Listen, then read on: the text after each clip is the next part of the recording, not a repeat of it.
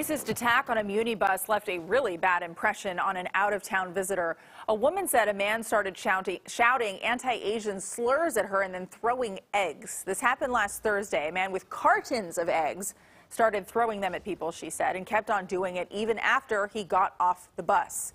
The woman recording this video says this is not the first time she's been targeted because of her race. This is something my husband had told me after a few incidents. He was like, don't yell back. You got to document it. And so I think I was prepared for this moment to happen again. And I started taking video.